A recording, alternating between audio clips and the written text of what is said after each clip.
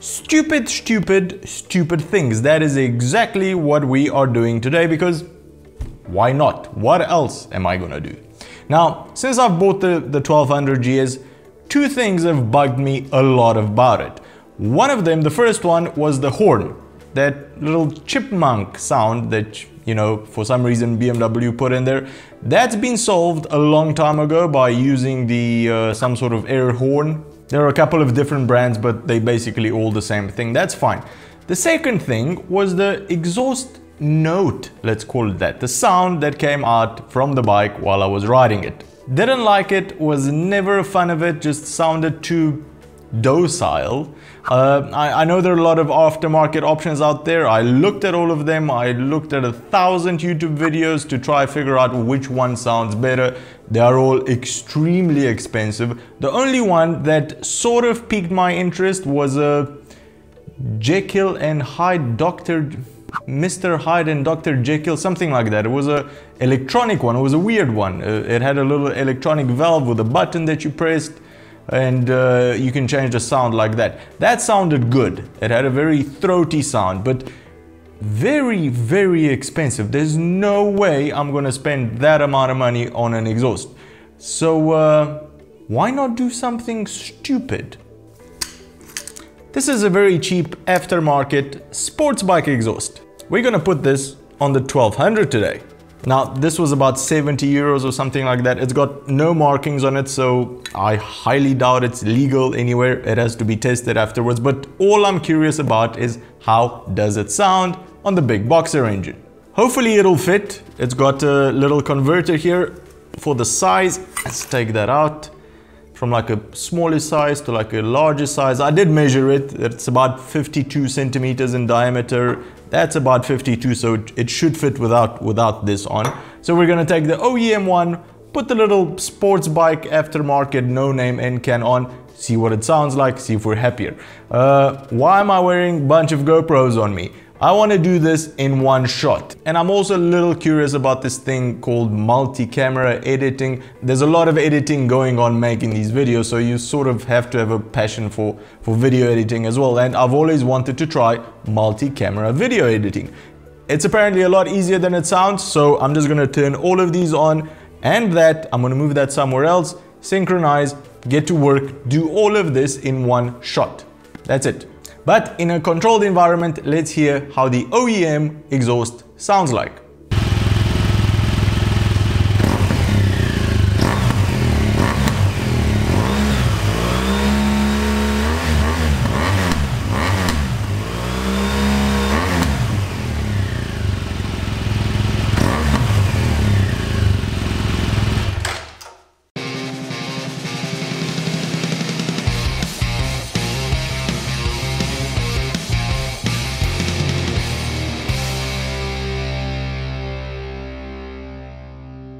Now, I've watched a couple of tutorials about this on YouTube, so I guess you could call me sort of an expert here. But then again, this is one of the first videos that I'm doing where I have to wear pants.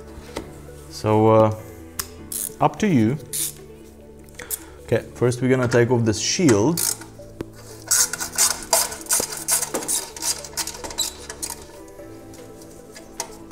T25 is used almost exclusively everywhere on this bike. If nothing else, this is gonna give me a very good reason to clean this exhaust, because it is disgusting at the moment. Here comes the shield. Oh, that is just nasty. That is, ugh. Oh. What happens if you do a lot of off-road? Feels like a 30. That's what it is.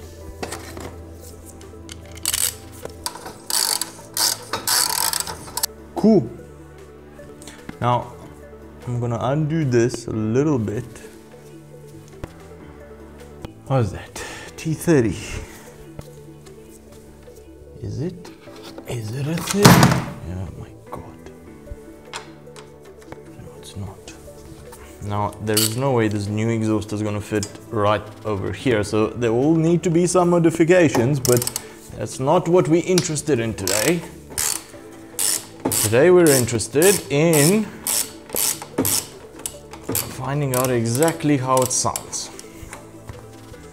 Okay, so at the moment it's just holding in this, so it will need to be persuaded. Ooh. There's another spacer, washer, whatever it is, at the back here. Come, fall out. Okay, so remember, this one goes at the back. Somebody needs to remember that. Yeah, it's coming out. It's coming out. Ah. Oh, the moment of truth. Come on. Come on! Oh, there we go. This thing is heavy. This is a beast. This thing is really, really, really heavy and dirty. That's what happens when you use it. But it's heavy. It's really, really heavy. All right, let's put it here. Oh my God! Look. Must be about 3-4 kilograms. Now that is one open exhaust tube. I wonder if the new one fits. Let's find out if the new one fits. Where is it? Huh, it's next to me. Does it fit? No. Of course not. Why would it fit? Oh, this is stupid.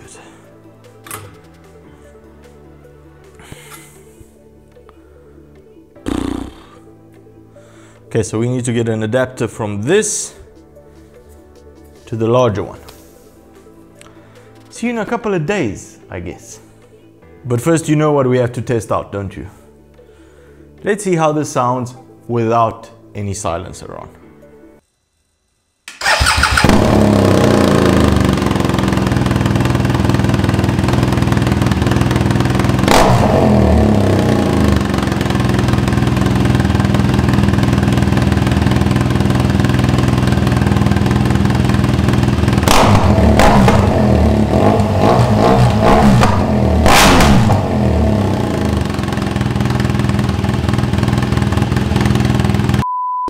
Alright, so it's now about 3 days later. We've been lucky enough to find this online. Pretty much exactly what we needed. This is an exhaust adapter. It goes from like a very high diameter over here to a very low diameter over here. Unfortunately, it doesn't perfectly fit the exhaust from the bike or our little stupid sports exhaust. So there will need to be some cutting of metal, which I don't like doing. So as you can see here, it actually hits this metal piece here before it gets to the end. So I'm just gonna cut half of this over here, and then hopefully it's gonna be a snug fit. If not, we'll make another plan. That's gonna sort out this connection. For this connection, we are gonna cut straight here. We're gonna cut on the second ring size, and hopefully this will be a snug fit right on top of the exhaust over here. So let's get cutting.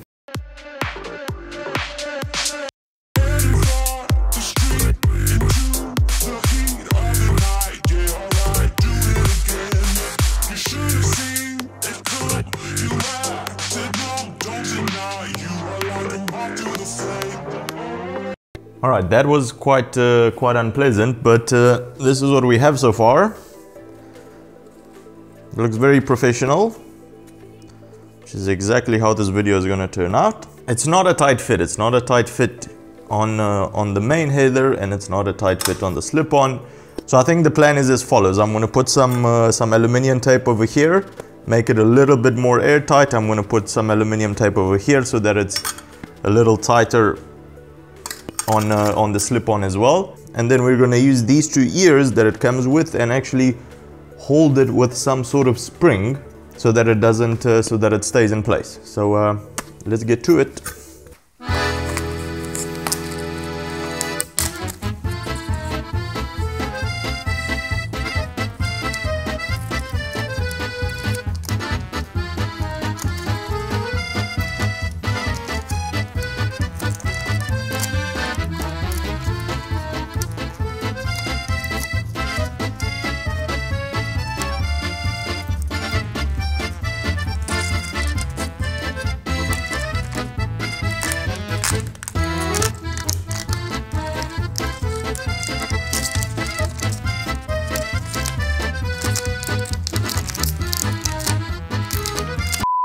that is a lot better.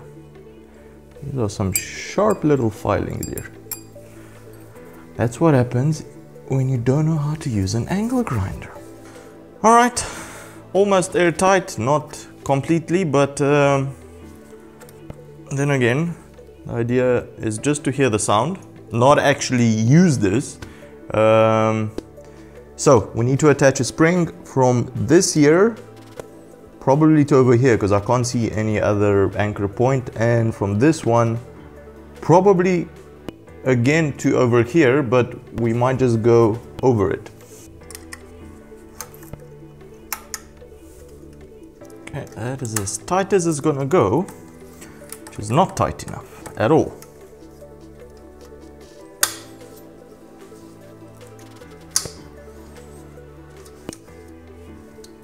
All right, at least on the bottom it's not going anywhere. The top needs work though.